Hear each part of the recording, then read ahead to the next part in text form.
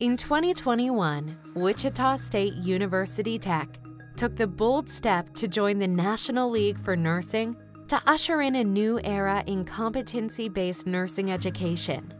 Wichita State University Tech became an NLN RQI early adopter to bring innovative resuscitation education to nursing schools and help transform the standard of care for cardiac arrest.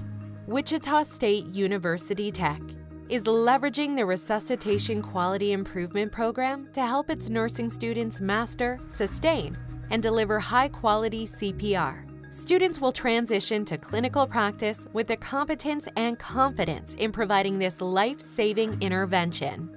Here's how Wichita State University Tech is leading the way. The mission of the Kansas State Board of Nursing is to assure the citizens of Kansas safe and competent practice by nurses.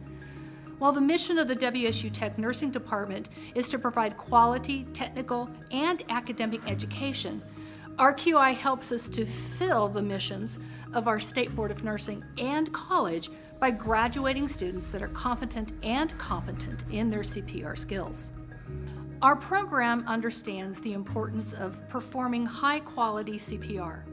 Watching students who have their 2-year BLS certification come into our program and struggle with CPR made us realize the importance of the RQI program in developing students that are confident and competent in delivering CPR.